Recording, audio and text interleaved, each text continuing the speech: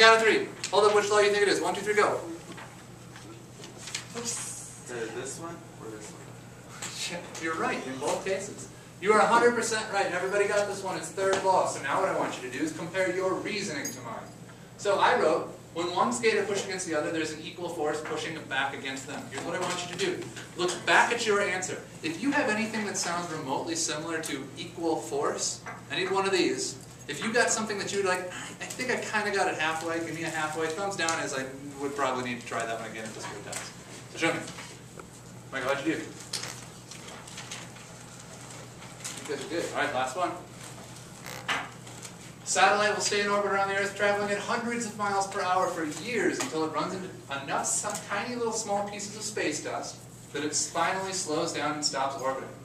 You and your partner. This is an example of which and why. This one's going to be shorter because you guys are doing much better. Ready, go.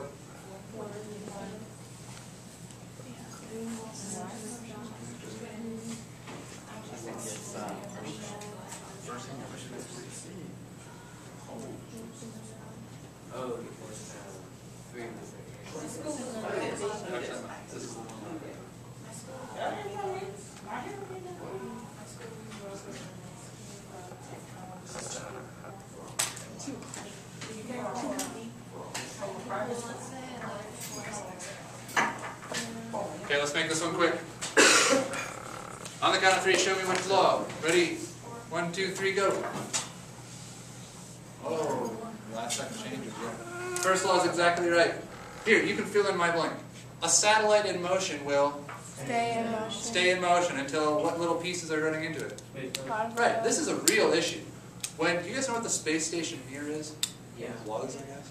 So Space Station Mir was this big space station that was put up by the Russians. And it was up there for a long, long, long, long time.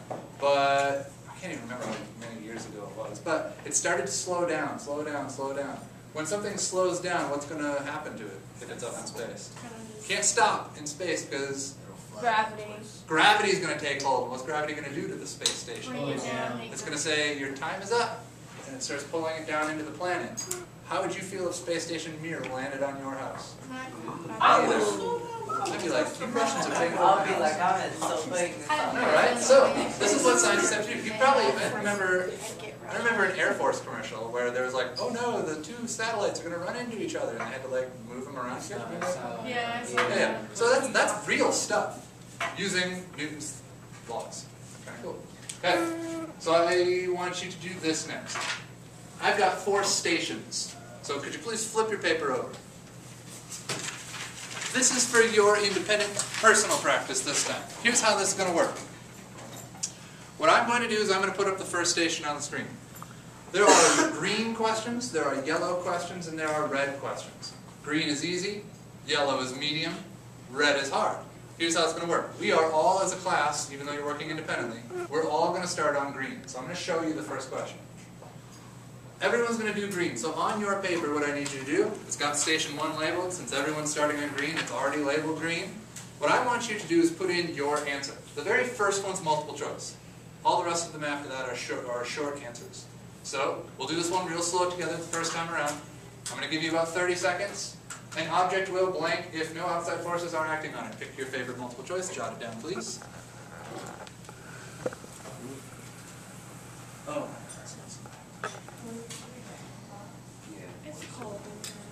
Which multiple choice pick, Joe? A few more seconds. Just need a multiple choice answer. That's it. That's all. Oh, that's it. That's all. That's all you need. Yes, sir.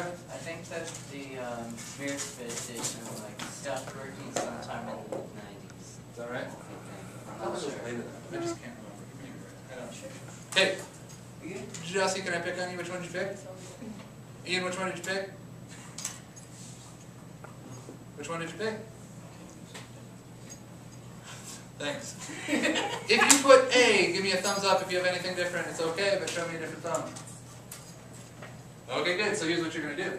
If you put A, you now get to move on to the yellow question. Okay? If you missed question number 1, guess what color you get again? Green. Green again. So now you're going to the second row of boxes. So do I put yellow? Right. If you got the last question right, your color is now yellow. This time I need a little bit longer of an answer. Let me just explain the picture real quick because you're going to see it again too. I know it's kind of hard to see, that's why I've got to explain it. So here's this guy, what's he jumping off of? A boat, he's jumping onto the dock. Okay? If you were a green, I want to know. I'm gonna fall. Don't give away any answers, please. The man applies a force with his foot so that he can jump to the dock. Why does the boat also move? If you're green, I need the answer to this question. If you got the last one right, though, you're yellow, I need the answer to this one. Which of Newton's laws is the reason for why the man will get wet in the picture above? And explain how you know that. This explain part is key. I need that part.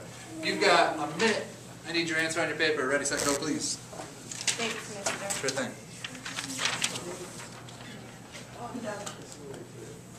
That was easy. It's water. Very good. So not supposed to be hard, you're just supposed to be practice. Colors.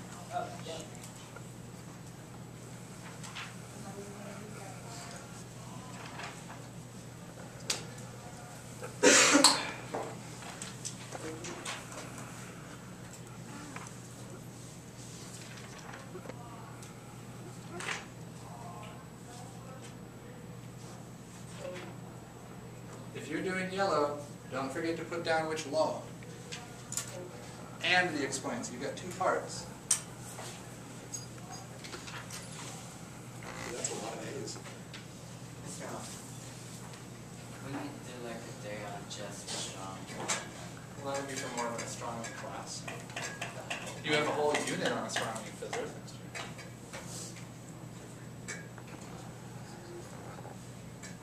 Give me a sign if you need a little more time.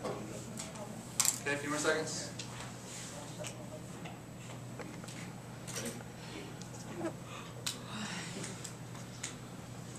Okay. Even if you're not done, that's okay. I need you to assess your answers. So here are mine. They're in purple on the screen. Here's your job. You do not have to write down the whole thing. In fact, I'm going to come around and tell you to stop if you do. Here's what you are doing. Notice the box where it says corrections to my answer. You may not. Yeah. Okay, good, thanks. Here's your job. Read what I have, and you're responsible for pulling out the key points. So for example, the very first thing is pretty obvious on the yellow question. If you didn't put third law, you need to fix that over in corrections to my answer. Should have been third law. If you didn't put something about pushing and equal forces, you need to put over in the correction spot something about equal forces. Yes, sir? No, it's the boat can't push back. That's why you fall. It is pushing back. No, Just not because hard it's- enough to keep, just not hard enough to push them up on the dock. So here's the thing. Let's say the dock was on dry, or the boat was on dry land.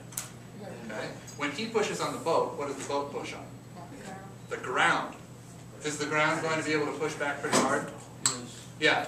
But he's on water. Is the water pushing back on the boat hard enough? No, and that's why it moves. Okay? You need to make a judgment call. I need you to go over to the My Corrections box. If you think that your answer is perfect, write that. No corrections needed. Okay.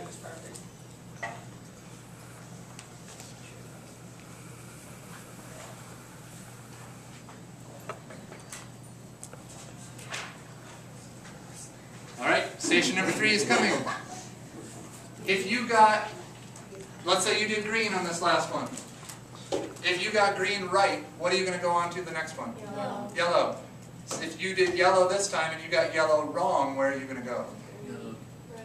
Yellow again. Back to green. Yellow, right? If you got yellow wrong, you go back to green. If you got yellow right, here's what you're going to do. Now you get to do red. So for station 3, you need to go into the first box, tell me if you're doing green, yellow, or red. Next box over, please give me your answer.